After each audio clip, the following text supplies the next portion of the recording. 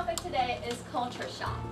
Raise your hand if you've moved to a country and stayed there for more than a year. Okay. Raise your hand if you think you went through phases of so-called culture shock. Okay. So, that is true. Culture shock is the shock of moving to a new foreign country yeah. Culture shock is the shock of moving to a new foreign country. Period there. Yeah. that kind of went weird.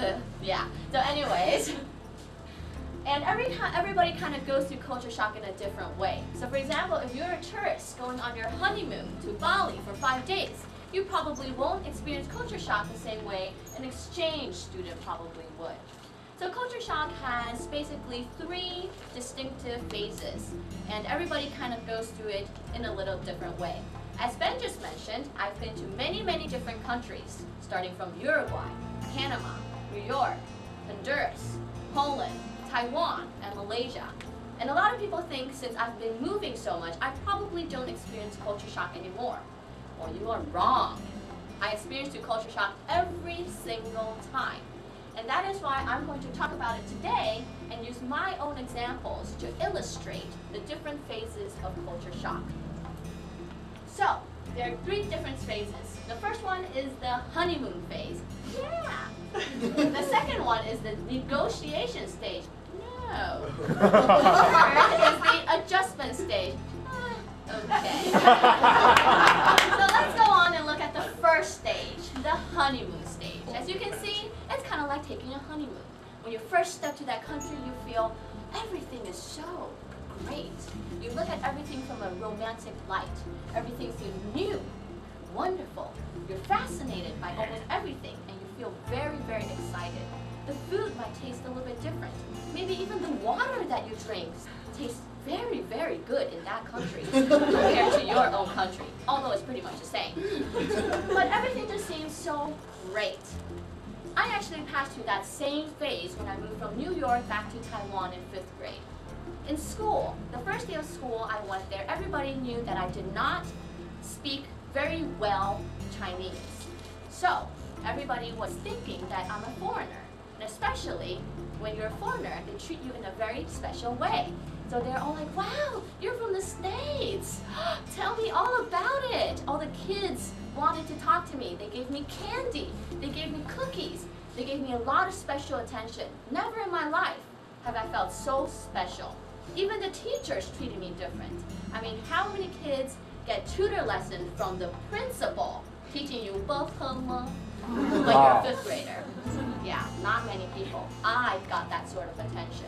So I felt that everything was just awesome. I loved the place. But of course, I was only passing through the first phase of culture shock, the honeymoon phase. And this is the second stage, the negotiation stage. This is when differences appear very evident. And you start feeling a little bit of anxiety. Everything starts to become a little bit annoying, like traffic, scooters, and everything is just sort of disgusting sometimes. So I got a lot of problems when eating things. I didn't feel very well. I don't know why, okay? And sometimes I got really irritated very often. So all this became from everything became disappointments. So I actually switched from the honeymoon stage to the negotiation stage pretty quick. That is when I realized that teachers hate you if you get bad scores. Yeah, I totally switched to this stage right after that. So I started to hate school because I did not read Chinese and I couldn't understand what was going on in class. And math was so advanced. Yeah, back in the States, everything was just plus and minus. And there, you started to do a lot of different things, which I didn't understand. I also didn't understand the food. They ate fish with fish eyeballs as well as fins. And intestines were delicacies. Yeah. And of course, stinky tofu, for some weird reason, was not stinky to the Taiwanese people. I did not understand that concept. So, I was very shocked. I wanted to go back to the United States. I cried and I told my parents, when can I go back? I want to go back and celebrate Halloween, Christmas, Easter, all of these things are not culture things that people do in Taiwan. But then, as I cried, my parents made it very clear that I would not be able to go back anytime soon. So I had to switch to the next stage, which is called the adjustment stage. This is when you start to develop routines. You start to know what to expect in the culture. The country feels no longer new, and things start to slowly become normal. And as you're doing this, you start to develop some problem-solving skills. When you have this problem, what should you do? And slowly you start to begin to accept the culture in a more positive attitude, because you know that you cannot go anywhere else, pretty much. So, in my case, at school, I started to understand Chinese a little bit better.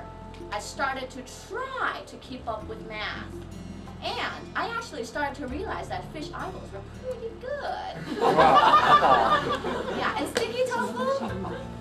That's still kind of sticky. I don't understand that anyways.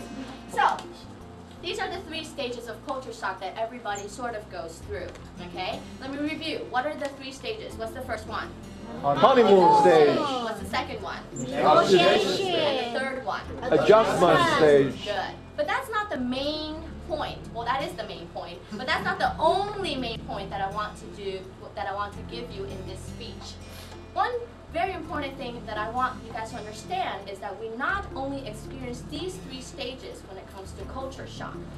Actually, we experience these 3 stages whenever we meet a new challenge or we're in a new environment. For example, having a new job, you might go through the same thing. Going to a new school, you might go through the same thing. Being in a new relationship, you might go through the same thing. So what is it that we want to focus on? We want to focus on trying to step out of our comfort zone and passing from negotiation to adjustment stage as soon as possible. You can't stay in denial forever. You can't be pessimistic forever. So, next time when you feel you're stuck in the negotiation stage, just step out and try your best to move to the adjustment stage, okay? So, try to make things better, and if you do,